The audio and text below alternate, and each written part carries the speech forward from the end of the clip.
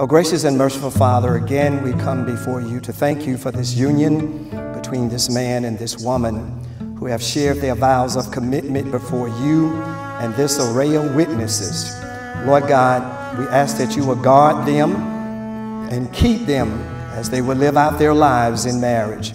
Give them wisdom to make appropriate decisions that will benefit their lives together. Cover them with the blood of Jesus, so that when the fiery darts of the wicked one come upon them, they will be protected.